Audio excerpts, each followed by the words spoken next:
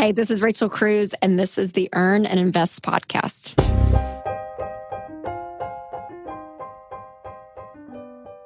I went to the dentist today, which was nothing out of the ordinary. I just had a typical cleaning, but it reminds me of a time I went 10 years ago with my wife. At the time, we had the same dentist, and on that visit, we both had issues. She had a cavity, which, per her usual, she came back a few weeks later and had it fixed, and I had a chipped tooth. And the dentist made sure to tell me that I needed to get this fixed because otherwise it would erode into a cavity and cause me problems. Now, I'm a physician, and sometimes I think of myself as a little more important than I am. And I was very busy seeing patients, doing all sorts of things.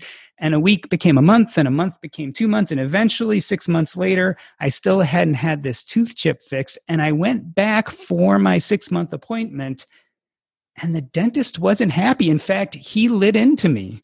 He tried to explain that, look, I told you the right thing to do, and you didn't do it.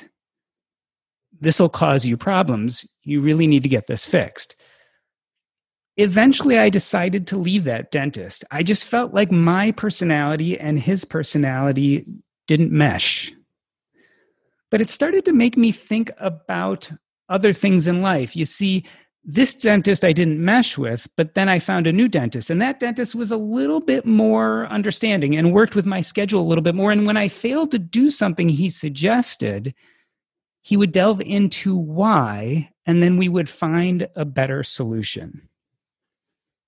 And I think we do this a lot in life in general, not just with our medical and dental health, but also with our financial. Some people, like my wife, prefer to take advice like medicine, straight up, no frills. Others, like me, sometimes need a teaspoon of sugar to help the medicine go down. Rachel Cruze is a New York Times bestselling author, host of The Rachel Cruze Show and podcast, and uses her knowledge and experiences growing up in the Ramsey household to educate others. Rachel, happy to have you on the Earn and Invest podcast. Yes, thanks for having me. I appreciate it. I once heard you tell a story of when you were 15 years old and you bounced some checks. And your father, Dave Ramsey, made you go to the bank branch manager and apologize. And in some ways, his brand of personal finance is a little bit more fire and brimstone. Compare your own version and personal style when it comes to personal finance. Yeah, I mean, I think personality-wise, it comes out, right? So like his personality, I don't know if you're familiar with the Enneagram at all, but he's very much an Enneagram 8. He's a challenger, and you hear that straight up from the radio. If you listen to the podcasts, read the books, I mean, all of it, like that is him. And it was funny. I started this working here and traveling and speaking about, close to a decade ago, which is just wild. And for a while, I felt like, okay, I needed to be that. Like I'm a challenger in my own way. I'm kind of aggressive in my personality at times. So I was like, okay, I got to lean on all of that to be successful. And then I realized maybe a year or two in, I was like, no, I just need to be me because I am confident that I can connect with people by just being Rachel. And so my personality very much shines through of if you have listened to any of my podcasts or seen my shows, like that is me. And my approach is much more probably friendly. I would say I'm more like your best friend walking beside you in this journey where dad, people are like, oh yeah, it's Uncle Dave. He's kind of like your old uncle that's like at Christmas, telling you what to do kind of thing. So yeah, I definitely take more of a peer-to-peer approach, but I feel like that's how I do life as well. You mentioned the Enneagram and personality, but certainly your parents' beliefs also about finances probably had to do with their experiences. And am I correct in saying that you were about 6 months old when your mom and dad filed for bankruptcy? Yes, that's right. I was born in April and they filed in September. So just a few months old. And that whole journey for them began with me as a brand new baby. And my sister was a toddler at the time. I was about to say, how do you think that affected your financial education and teaching from your parents as a kid? Oh, gosh. Obviously, I don't remember the initial bankruptcy because I was 6 months old, but the repercussions of that and the decisions that they had to make to just survive, that come into my head, 5, 6 years old, whether it was never going on vacation, never going out to eat, shopping at consignment sales, like all that lifestyle was still present when I was younger.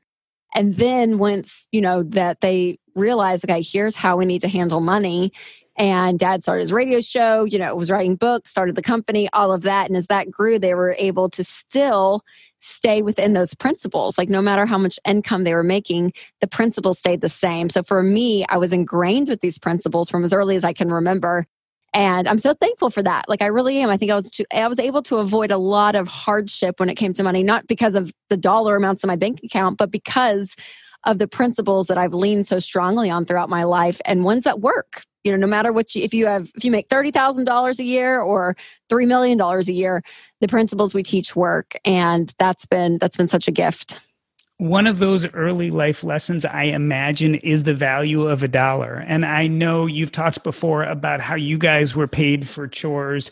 You didn't just naturally get an allowance. So you learned a lot of fiscal responsibility as a kid. Did you guys ever talk about the softer side of personal finance? Was there ever talk about how money felt or not having money felt? Yeah, sometimes. I mean, the emotional side probably wasn't as strong as the tactical, because I think when we were younger and they were teaching us, there was still an element of survival that they had of like, we got to get food on the table still. But very much, and I think that the heart issue of money is something that a lot of people don't touch on.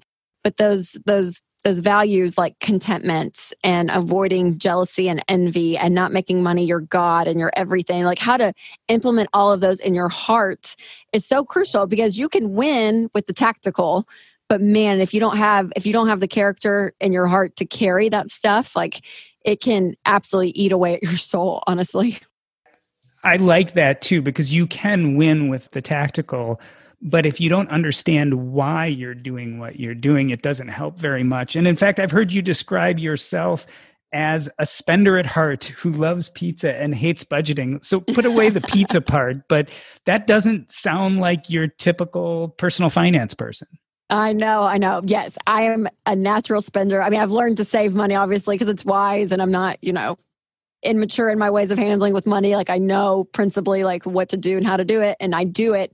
But man, I can spend money so easily. I do. I enjoy it. I really do. And the budgeting thing, yeah, that was the one part of personal finance that was so hard for me to get on board with, because number one, I'm a spender. So I thought every time the word budget came up, or at least in my experience growing up, is that a budget meant, yeah, you can't go shopping, you can't go out to eat, you can't go on vacation because you're on a budget. And it's like, gosh, people on budgets are not fun. Like if that's your life on a budget, like I want to enjoy life. And so it just felt restrictive instead of a freedom aspect. And so harnessing after I got married, like realizing, okay, no, we need to do a budget together. We need to work together. And I did it honestly more from the head versus the heart. And now being on a budget though for so long, it's come to my heart now. My heart's changed with it, because now I realize that a budget is permission to spend. A budget allows you and shows you what you can spend. And that boundary and that guardrail is so healthy to have in your life when it comes to money. And so now I'm good with the budget. I'm not mad at it. But for years, God, it was hard for me. It really was. I love this talk of the dichotomy of dealing with both the head and the heart. Let's talk about what's happening in the world today. We are in the midst of a pandemic, a recession, social unrest. These are unprecedented times.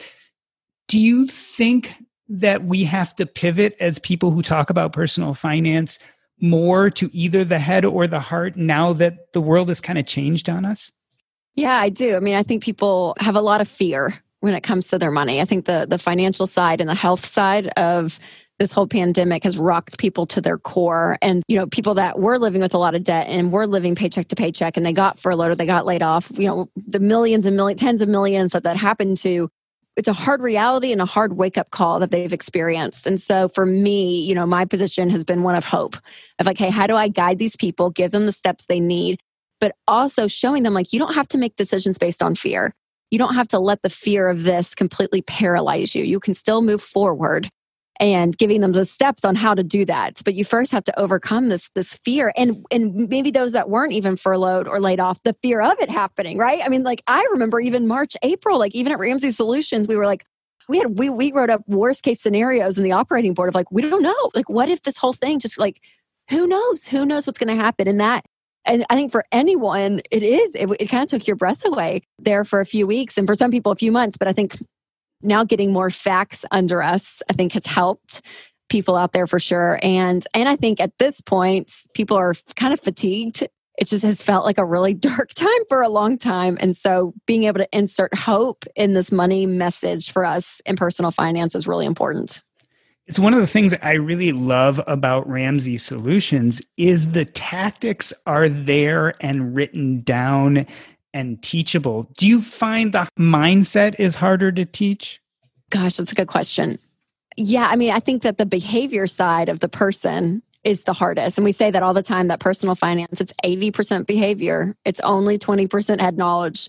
You know, what we teach our principles are not hard to understand. Live on less than you make. Don't take on debt. Get out of debt. Live on a budget. You know, those things are very simple. I mean, an eighth grader can do the math and figure out how to do this, right? I mean, it's not hard to understand. When you get into the investing world and all that, it gets way more complicated. So we send people, the professionals, we let them deal with that side of it. But on just the basic personal finance side, you know, it's easy to understand, but it's so hard to do. And changing people's behavior or getting them to understand they need to change their behavior. Oh yeah, that can be very difficult. And, you know, I say it all the time, but it's true. Like, you know, I talk to people and they are just, they're mad about their situation and they're angry and they're ready to change. And you hear it in their voice and they're like, I'm sick and tired of being sick and tired. I'm ready to do something different. I work so hard. I have nothing to show for it. Like, oh, and I'm like, oh yeah, those are the people that will sacrifice and get out of debt. And then I talk to some people and they're like, yeah, I kind of sort of think maybe one day I might get out of debt. I'm not really sure. I'm like, yeah, you probably won't. Like the urgency isn't in you to change your behavior because the sacrifice you don't feel like is worth it right now. And so, yeah, that's the interesting part about my job is the behavior side is so important. And just like most things in life, right? Whether it's health and fitness, I mean, all of it, it's changing your behavior is what's key. Look forward a year or two. Let's say our economy improves. We find some way to wrangle this pandemic under control. Maybe social unrest improves a little bit. How do you see us looking in a few years? How are people going to be affected by 2020 financially? Is it going to change their behavior from here on out? As I was just talking about hope, I might be Debbie down here for a second. But, you know, I look back in 2007 during the recession, 2007 and 2008, and just within a few years, credit card debt was back to where it was. Car loans were back. I mean, people were back living paycheck to paycheck. It's almost like they forgot. So I wouldn't be shocked if we looked up in 2 years and people's spending habits or the way they handle money were still the same. Like they quote unquote didn't learn the lesson of if something bad happens, what are we going to do? I hope it does though. I hope this was people's wake up call to say, you know what? I want to have this like never again moment. Like this never again am I going to be freaked out to lose my job and not know where the paycheck's coming from. Never again am I going to say, wow, we have nothing in savings. And, you know, again, if we're furloughed, we don't know what's going to happen. Like those moments I'm praying where was a line in the sands for people where they said, no matter what, I'm changing the way I'm handling money. That's my prayer and my hope. Whether that's true for most of America, I have no idea. Sadly, history has shown no, we go back into our patterns and the way we live life. But I would hope that we learn some really, really good lessons out of this. Yeah, sometimes it feels like we have a short memory. Part of that might be the social media bombarding us day in and day out. One of your recent books, Love Your Life, Not Theirs, talks a lot about keeping up with the Joneses and the problem with comparison. In fact, you've even talked in the past about Instagram envy. What's going on with people? Why do we feel compelled to compare ourselves to everyone else? Yeah, social media is a hard one because for the most part, people put their best foot forward, right? It's the best part of your life that you're showing and that you're excited about. And that's what everyone's seeing. And so when that's all you're seeing on people's feed and you're scrolling and it's all good, you're like, oh man, like my life isn't that good, right? No one's life is that good. And so you start to become discontent and you start to find yourself wanting a better vacation, wanting a better car, wanting a different kitchen. I mean, you fill in the blank and it can be so, so difficult. And never in the history of our world have we been able to look inside someone's life so intimately because of social media. I'm like, you never would know that someone bought a new car unless you saw them driving in the neighborhood or going to dinner together. I mean, you know, that just never happened. And so it was kind of this new frontier. And yeah, the comparison came, it's out there. And what's hard about it is no one wins. Like when you're playing this game, you either come out feeling inferior, like, oh yeah, I'm better than that person. My car is nicer than them. My house is better decorated than hers. You know, you come out inferior or I'm sorry, superior. Or you come out inferior where you're like, oh, everyone's just better than me. And so you don't win. Like neither one of those. It's really, really a hard cycle to be in. And so to get out of that comparison game is really key, not just for your heart, but for your checking account too. So clearly with everything going on in the world and then us being able to readily compare ourselves to others, there is a lot of fear and anxiety. What's the best way for us to manage this? Like, how do we not succumb to all this and feel like there isn't hope? Yes. Well, number one, focus on facts. I think this is really important to say, okay, what is the facts that's going on? Not the hyperbole, not all the fear mongering that's been going on. Like truly, what are the facts of your situation? Seeing, okay, this is how much debt we have. Here's how much we have in savings. Here's the industry I'm in, and my industry is not getting furloughed or laid off. So I'm probably going to be okay in this job. You have to focus on the facts. Or if you are laid off, here are the facts. Here's unemployment. Here's where my industry is completely turned upside down. I'm going to have to find a new job. Like focusing on those facts is key. Getting all tied up in the emotion side is really, really dangerous. And you make bad financial decisions when it's all out of fear. So finding the truth and finding the control. What can you control? And focusing on those facts is really important. And then I'd say number two, it's tactical, but it's true, is to budget and say, okay, during this time financially, it's really scary. So we need to make sure that our needs are taken care of, our food, our shelter, utilities, and transportation. And just being able to fund those and know, okay, this is what we need to survive and we can put money towards this. I'm going to take on an extra job, do whatever I have to do. This is covered. Okay. That gives you a peace of mind that you're not going to be falling behind. And that's so key. And then number three, understanding that money flows two ways. It flows in and it flows out. So what can you do to bring in more money if you need to? And what can you do to cut expenses if you need to? And again, there are millions of Americans that need that, and they're going to have to do both. And then some people listening, they haven't lost their job. Like they've been trucking along just like normal. And so that's what's important, is to know your position and where you're at. So that's number one. Again, facts are your friends. Stick to what you can control. Number two, do a budget. Make sure those needs are top of the list and that you can fund those. And then number three, C, do I need to bring in more income? Do I need to slow the outgo of the money going out of our house? We've been talking about fear, and it jogs a memory of seeing you, I think it was on Good Morning America a few months ago with your father. And the host asked something to the extent of, what's the most important thing to getting through right now in the midst of this pandemic and everything? And you spoke about fear. And then they went and asked your father, Dave Ramsey, a similar question, and he started talking about the four walls and the framework, and much more tactical, but it was funny. He stopped in the middle and said, but I want to go back and talk about the fear for a moment. I thought that was a pivotal moment in my understanding of Ramsey Solutions, because I feel like you have affected the message quite a bit. And especially talking about these things like fear and anxiety. Tell me, looking forward 5-10 years from now, what do you think will be the legacy of Rachel Cruze on the Ramsey message? Oh, wow. Doug, that's a good question. I pray that the legacy of Rachel Cruze would be going at the money message holistically, that I care as much about the person who's dealing with the money than just the money issues. And so looking at the person is really important. And that's my new book coming out, Know Yourself, Know Your Money. That's really where my heart came from, was out of that, of like, okay, tactically we know what to do. And I kind of even visualized it like, okay, there's a foundation and we build upon it so well at Ramsey. Like we're the best to show you how to budget and stick to it, how to get out of debt, how to invest, how to take your 30-year mortgage and turn it into a 15-year and refinance. Like we're good at building upon that foundation, but we haven't done a ton of work and content under the foundation of the person and asking the question, why? Not just how. How do I handle my money? We answer. But why do I handle money the way we do is just as crucial, because when you can get a grip on this is why I do the things I do, whether it's because of fear, because of my dreams, because of my tendencies, because of how I grew up, when you can grasp that why, not only does that help yourself, I think, but I think it helps you win with money faster because you're able to put that to work. That does bring us to your book. It's dropping in January 2021. Is that right? That's right. Yes. And the title is Know Yourself, Know Your Money. Tell us a little bit about how you decided to write this book. What was the impetus that made you say, okay, we need to really write a mindset book about money?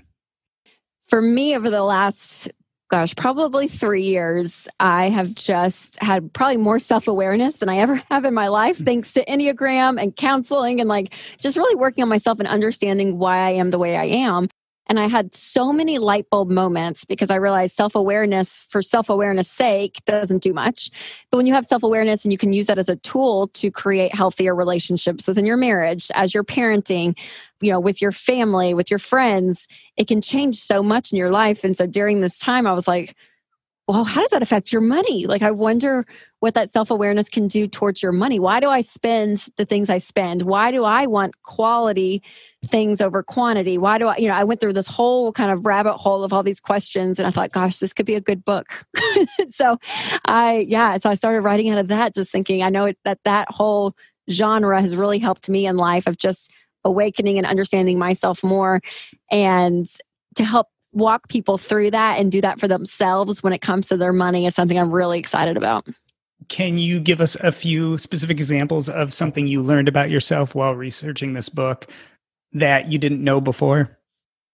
Yes, gosh. I read a whole section on fear, and there's 6 financial fears I kind of break down and walk through, and realizing that even though I am a spender, and I wave that flag proudly, I'm very proud to be a spender, one of my big fears is the lack of security of just knowing and making sure we're going to be okay. If something were to happen, I need to make sure we're okay. And it's actually the number one financial fear of women in America.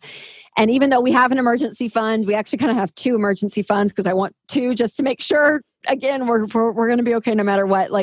It just explains why sometimes I can make decisions out of fear while I am such a spender. And I'm like, oh yeah, this is a perfect example. We just bought airline tickets over Labor Day weekend. And I was on the Southwest app buying Labor Day tickets over Labor Day because we were going to go to the beach with our family. We kind of decided a little bit spur of the moment in a few months. And we're like, yeah, let's just book it. And I told my husband, I was like, I can have a pit in my stomach because I thought the tickets were going to be cheaper. I don't know if we can spend this. And he was like, babe, he was talking back to me. He was like, look at the facts. Here's our budget. Here's what we said we can spend. The money's there. Just buy the tickets. But I still, even though I'm a spender, there was still a part of me that was like, oh, I guess this is okay. So it's so interesting to me that I can make those decisions on fear. And it just, as I was writing that section, I was like, man, that lack of security is still in me. Even though Winston and I, have done this stuff for a decade, there's still a part of me that has that. I love the comparison of that fear and what it does to you, even after 10 years of talking about this stuff, teaching, writing. When we talk about money and personal finance, a lot of people who've been thinking about this stuff deeply at some point say, well, it stops being about the money at some point. And I think in a sense, that's a little bit false. I remember talking to Jim Dolly from the White Coat Investor, and he said it's really easy to say it's not about money, but if you think about money like oxygen, if you have no oxygen, then that's the most important thing. And that's what I love about the baby steps and getting out of debt. Those are like the initial oxygen when you have none.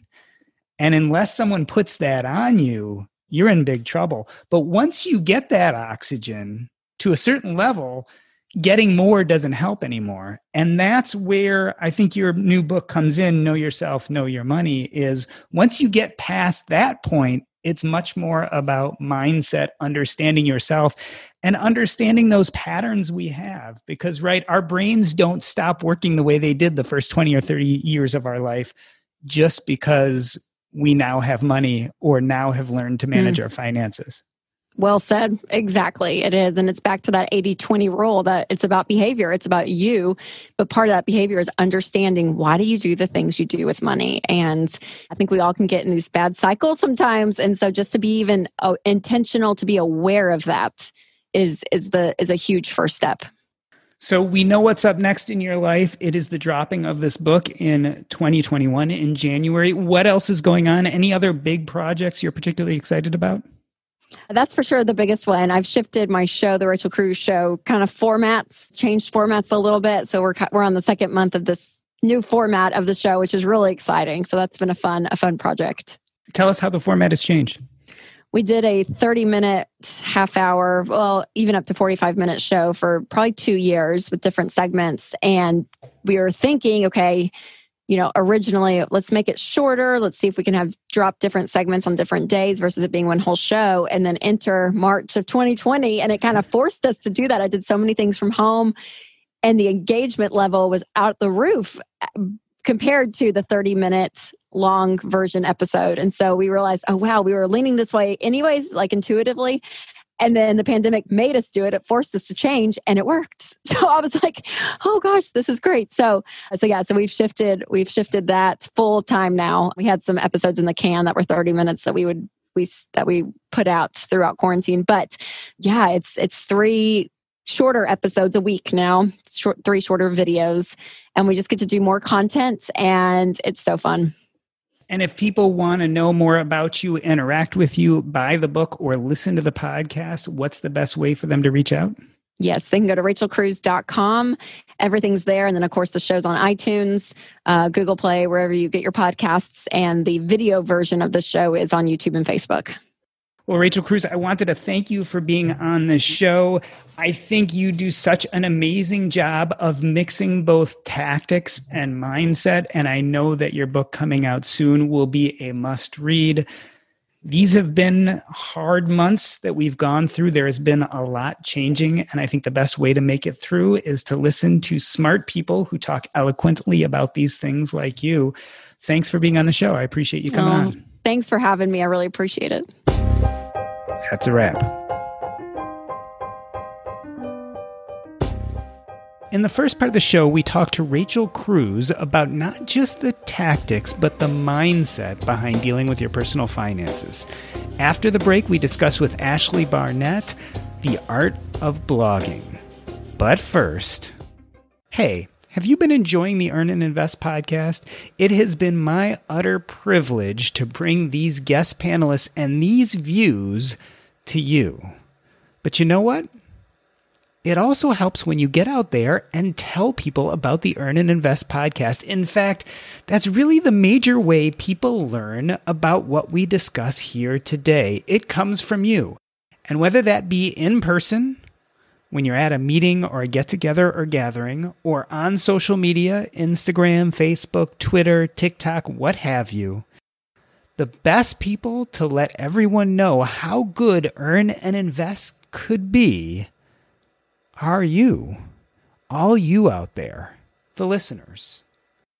So do me a favor and let a friend, family member, follower, social acquaintance know about the Earn and Invest podcast.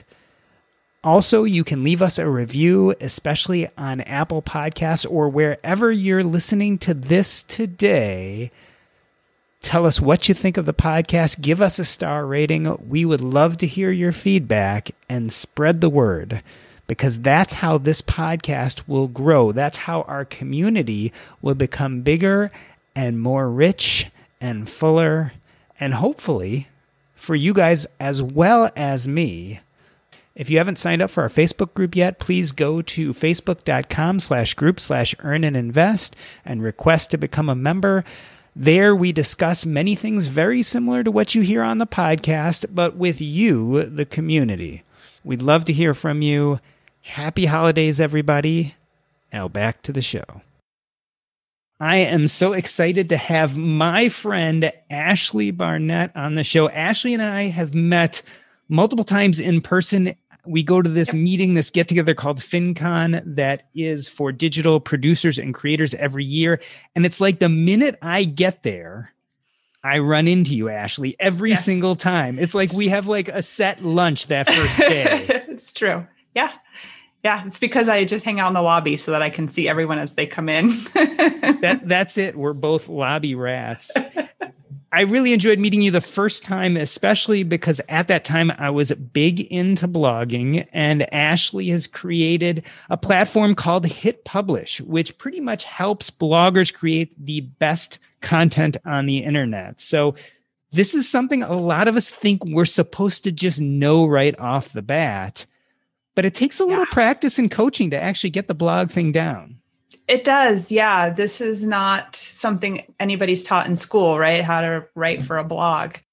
And even people who have just natural good writing abilities or just naturally good writers don't necessarily know how to write for a blog. I certainly did not consider myself a good writer when I started blogging. That was in 2006. So it's a skill that I have been cultivating for a long time. And you're not writing an essay for school. You're not writing an email. It's a very specific type of writing. You do have to learn it. And it's almost a little misleading, right? Because the barriers to publication have become so low. Even as your title says, all you have to do nowadays is hit publish. But the story is a little more complicated than that because we're not taught in school how to write engaging blog posts. Right. Anybody can hit publish. But if you want people to actually read it, you want to actually impact people's lives, if you want to get famous doing it, it has to be high quality. Yeah. So before you help teach us how to be better bloggers, I feel like I have to ask the big question, and I apologize for this from the beginning, but is blogging still alive and well? I have heard the calls that blogging is dead way back in 2010, and I heard it in 2015, and still there are people saying it in 2020. Yeah. How fertile a field are weblogs? I mean, they still drive a ton of traffic. They're still making people rich. They're still making people famous. They're still impacting a lot of lives. To say the written word is going to go away is crazy. Books aren't going away. I guess newspapers are kind of going away, but written content realistically, it's never going to go away. I know that there is always a push to look at the newest, best, and greatest, which has moved people to podcasting. And even podcasting is now playing second fiddle to Instagram Live and Facebook Live and YouTube. Yet the durability of blogging has lasted. I mean, I called it a weblog because that's what we used to call it in 2005. Right. I started blogging about medicine at just the same time. And there certainly have been ebbs and flows, but the medium has continued and flourished. There are more blogs than ever, and certainly more blogs than podcasts or YouTube channels, right? Yeah. The competition is definitely stronger in blogging. I'm going by memory here, but it's something like 20 million blog posts are published every day, which sounds overwhelming. And so maybe that's why people are saying like, you can't really start today because it's too crowded. But I don't think that's true at all. And I mean, you don't have to compete against all 20 million blog posts. You're only competing against people in your niche who are talking to your audience, which is very few. And there may be millions of blogs, but it appears that there are billions of eyes now on the internet. True. So each of us could have, an audience of 1,000 or 2,000 or even 10,000 people, and there would still be lots and lots of people to go around to look at all those blogs. Absolutely. I feel like there's a quintessential question when it comes to blogging is what reigns supreme, content versus marketing? Because I've seen a lot of really bad blogs out there that seem to get a lot of viewership. Yeah, it is like it's two sides of the coin, right? Your marketing isn't going to work if your blog isn't worth reading, if the content isn't high quality and helpful, but no one's going to read it if they don't know it exists. So it does have to be, you do have to write well and helpful content, and then you also have to market it. Most bloggers don't fail in the marketing section. Most blogs are marketed, but the content is not high quality, and that's why they have trouble getting traction. I very, very rarely see a blog that is just excellent and super helpful and really thought out high quality articles that isn't being marketed. That's really actually very reassuring because people forget the fact that even if you can get the eyes, if you are not presenting something engaging, people won't stay. That traffic won't be sticky. Right. And you won't be meeting your goals because of it. Yeah, exactly. So as of today, 2020, going into 2021, what do you think are the biggest friction points for bloggers, especially someone who's new to the genre, who's just starting out? What do they get caught up on? Yeah, that's a really good question. There is a ton of information. I think if I was starting today, I think that would be the hardest part, is being able to sift through. Like, there is so much information out there, and it's so, like, if you ask a question in a blog or a Facebook group, say, you're going to get 20 answers and 10 will contradict the other 10, you know? Oh, you absolutely have to do this. And then someone else is like, oh, never do that. And it's like, well, what am I supposed to do then? You know? Unlike when we started, there was no one helping. There was no tools. There was no plugins. There was no nothing. Nobody knew what they were doing. I know for me, when I started, most of the way you got readership was through community. You read someone else's blog, you left a comment, they checked out your blog. Yeah. Commenting was really big. This idea of SEO, search engine optimization, didn't seem to play as big of a role. I know for me, SEO was a big stumbling point because it was this big black box that I didn't understand. I could always understand write a good post. I could understand go and engage with other people on their blogs. But search engine optimization is something I definitely stumbled on. That's really good. Same here. I avoided it for a really long time. Keyword research and SEO. I was like, oh, I don't do that. Like, I felt like writing to SEO or writing to Google was going to somehow like cheapen my article. And that may have been the case back in the day, where it was all just so heavy keyword based, and people would even have like white text at the end of the article with just keyword stuffing that you couldn't actually see it, but Google could read it. So that has definitely changed. Google doesn't, I mean, keywords are still important. I don't want to say that, but every update that comes out through Google is really all about like reader experience and meeting the reader's intent when they search, and high quality posts versus making sure you have your exact keyword in your article like 10 times or something like that, which is how it kind of was back in the day. I like this idea of having a high quality post and that be the guiding principle. It's a double-edged sword. You can spend a lot of time on SEO and really get your article pristine, but then Google can also change their algorithms. Yeah. And that pristine article in 6 months may not be as popular as you thought it would be. That's true. And I mean, that's just life on the internet, I think. But if you always approach your article as just trying to be as useful and helpful as you can, I think you're going to survive that stuff a lot easier than if you're like trying to trick Google into sending you traffic. And you need to have you're dealing with algorithms all over the place, right? Google algorithms, but all of your social media has algorithms. Even your email has stats that it's following. You know, if a certain number of people mark you as spam, it's not going to send your stuff anymore. So you're always dealing with these computer generated ideas of who wants to see your content. If you just come at it with this pure heart of, I just want to help people and I'm going to put out the best content that I can, you're going to avoid a ton of problems with the algorithms.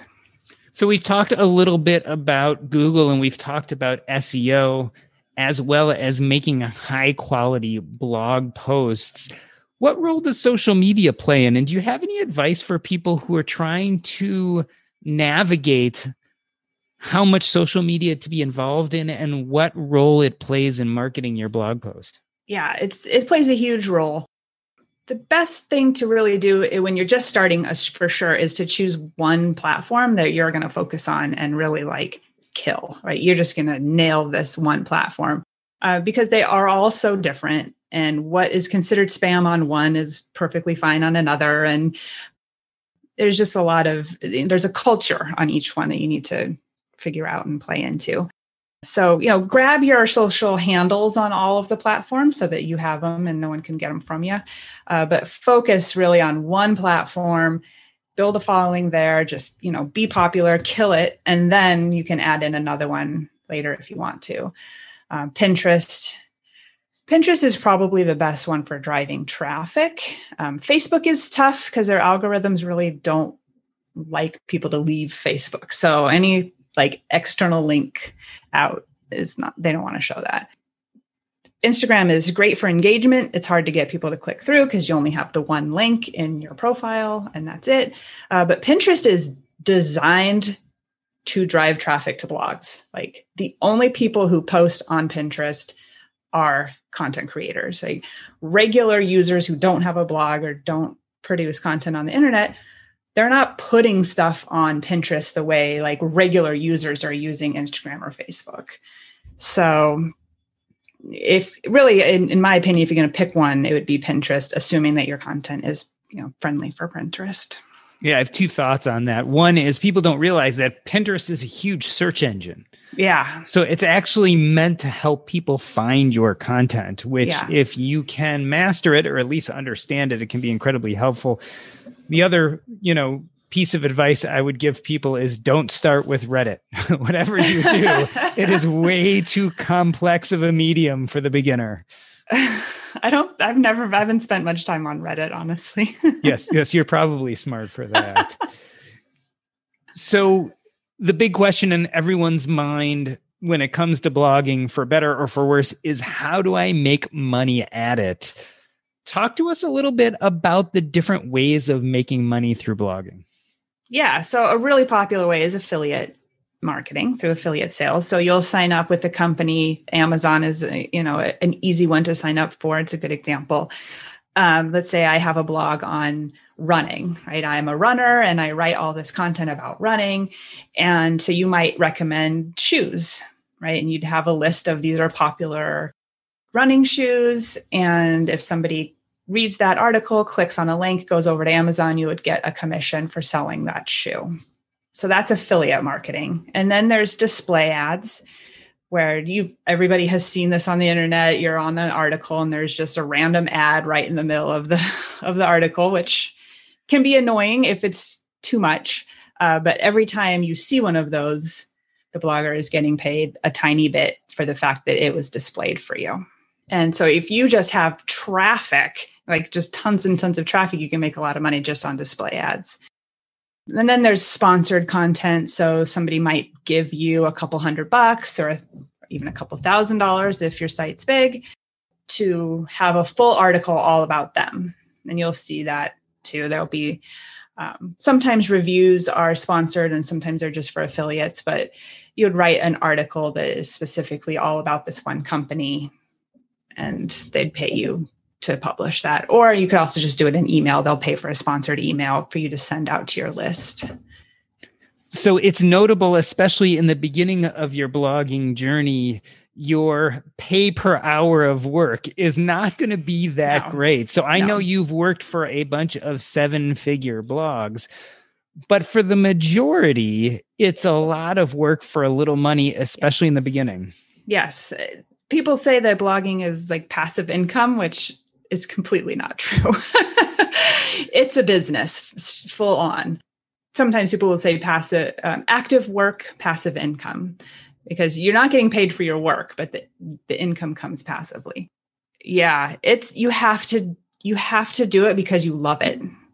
And if it turns into a business, great. You can have the intention that it will hopefully make money someday. But if you start a blog with just like, I'm going to make money, this is my business, you're going to quit before you ever make money because you have to do it because you love it. And this is information that you feel driven to put out into the world. We were at some blogger meetup and I made a joke that was like, I would have quit a long time ago if I could. This is not something I can stop doing. Yeah, buyer beware. Once you get started, it's really hard to give it up. Especially like personal finance is it's a passion topic. Like I really want to put this information out into the world. It has to be said. If you don't feel that way about your topic, you probably won't make it.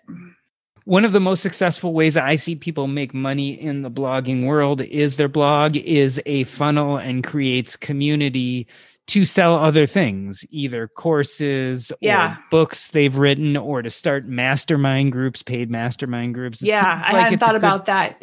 I hadn't said that. Yeah, but selling your own products is another great way to make money. Your audience can be smaller and sell your own products. Like you might have to have, say, 50,000 page views a month to make money on display ads, but you might be able to sell your own products with only 2,000 page views a month. So you can sell it a lot quicker if you show yourself as an expert. So I'm sure there are a lot of people listening right now who are thinking about starting their own blog. Are there some quintessential no-nos, like things you absolutely should avoid when you start your blog? Yeah. Don't use one of the free blogging services like Blogger or Wix or those type. When it's not your business, if you have it on someone else's platform, they own your content. They can tell you what you can and cannot do. You really do want to have a self-hosted WordPress site. There's also the credibility issue, right? Sometimes when people go to your site, if they see a Blogspot or a Weebly or one of the free versions, there's just that air of credibility may not be there, especially if you're a business. Yeah, I mean, if you're starting a blog with the intention that someday you may make money, you want to own it. If you're just starting a hobby blog for your parents to read about your kids, that's fine. You can use a free platform, no big deal. But if you really want this to be a business, you need to build it on your own platform. Yeah. Same reason why putting all your content out onto social media and not having it housed somewhere is important, because those algorithms can change. That social media platform can come and go. But if you don't own, for instance, your email list or your content in one central place, which for a lot of people is their blog or their website, it could disappear. Yeah, absolutely. You hear all the time, people just get kicked off Facebook for really no reason at all. And their whole business is gone. So we're going to talk in a moment about the courses you offer through Hit Publish. But I was just wondering, are there any big trends right now in blogging that are the newest and greatest? Anything big happening right now that people are jumping onto? So really just making sure that your content is complete and really answers the question and matches the user intent. That's really important on Google. When someone Googles something, and anything, whatever you type into Google is the keyword. So whenever somebody enters something into Google, they have in their mind kind of what information they're looking for. And that is their user intent. And so you need to make sure that you're hitting that. If you don't, Google will never feature you for that. So when you are deciding on what keyword you want to go for, you want to make sure you kind of take a look at those ranking articles and see what intent they're matching. So for example, if I Google hot air balloons, if you sell hot air balloons, that's probably not going to come up, because if you Google hot air balloons, it's all places that do hot air balloon rides. Everything that comes up on that search is places that offer hot air balloon rides. So if you are making a craft about hot air balloons and you want this to rank for hot air balloons, it's never going to, because it doesn't match the user intent. So you'd want to go for something like hot air balloon crafts or something like that. So you hit on an important point, and this is a good transition into talking about your platform, Hit Publish, and the courses you offer.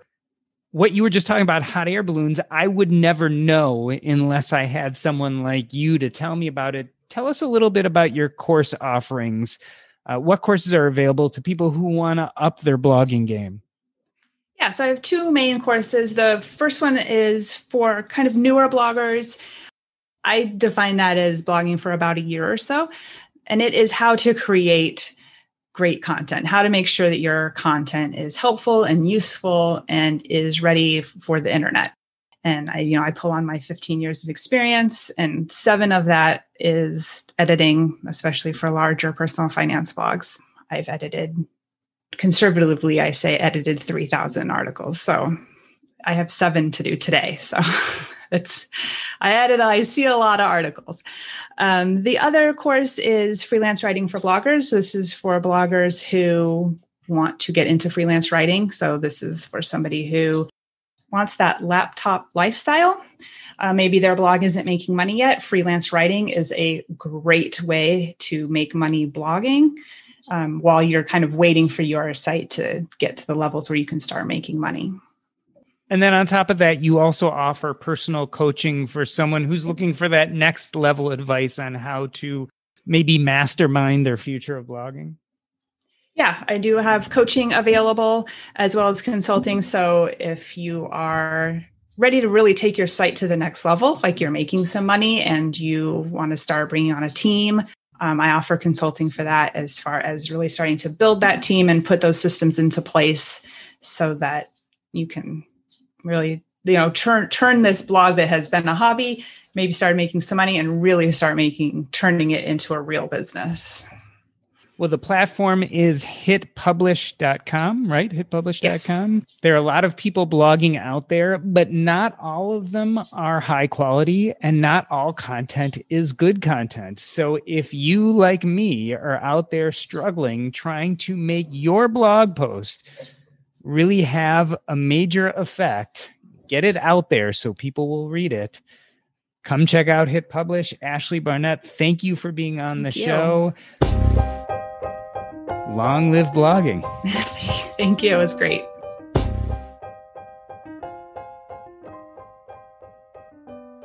Hey, everybody. No blooper section this week. I just wanted to wish everybody a happy holidays and a happy new year. I hope the end of December proves to be much better than the rest of 2020. I will be thinking of all you and can't wait to get 2021 started with brand new episodes of the Earn and Invest podcast. Can't wait to hear from you all. Happy holidays.